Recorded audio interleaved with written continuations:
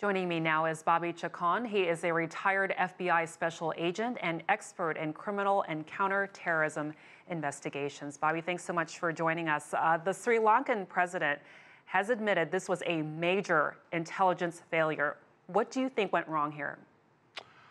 Well, sometimes there's apathy in a place that hasn't been subject to this type of violence for a long time. And Sri Lanka has been somewhat stable for, 10 years since their civil war ended. So, there could have been a little bit of apathy on the, and it wasn't an intelligence failure because the intelligence made its way to the people it should make its way to. They just didn't take the threat seriously enough to hand it off to their operational people who then go out and try to round these people up or surveil them, something like that. The intelligence was solid. It came from outside the country, from foreign intelligence services. It told them about the threat, and unfortunately the government, for whatever reason, didn't take that intelligence and turn it into operations, which would have maybe apprehended these people before they carried out the attack. So now we're talking about this latest raid that they're doing, one of several taking place around the country. Do you think that's a sign the authorities are taking this seriously, or is it a sign that they actually don't have things under control?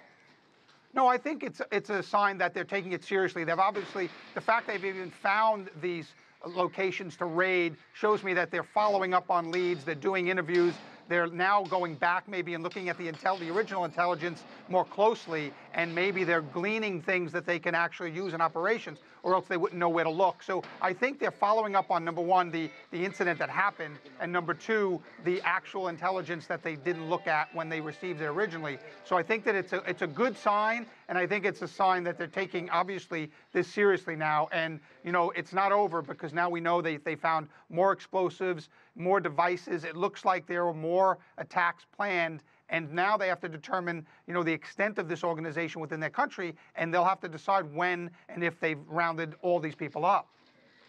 And neighboring India is also concerned. They have declared a terror alert in states that are close to Sri Lanka. What do you think the significance of that is? Well, I think that's an acknowledgement by the Indian government that the Sri Lankans weren't really taking the threat seriously. Now they've had this attack, so they allowed somehow this group to fester.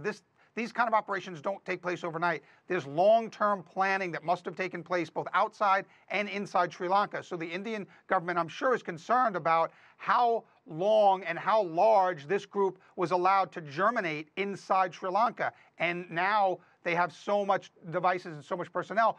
Are they able to export those incidents now to neighboring India? So I think that's an acknowledgement of the Indian government that says we don't know to what extent the Sri Lankan ignoring of the original intelligence allowed this group to grow inside Sri Lanka. So they may have a substantial group that's able to carry out attacks on their doorstep.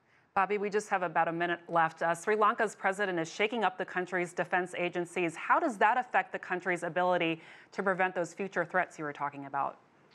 Well, he has to do it properly. He has to maintain his operational capabilities to go after these people, while at the same time addressing why the original intelligence wasn't taken seriously. So you're right. You're exactly right. That he has to do it very carefully. In fact, he cannot shake things up so much that his operational capabilities are diminished. He's got to keep that, but he's got to look back at where the failures were and correct those failures. Bobby Chacon, live for us in Los Angeles. Thanks for your perspective.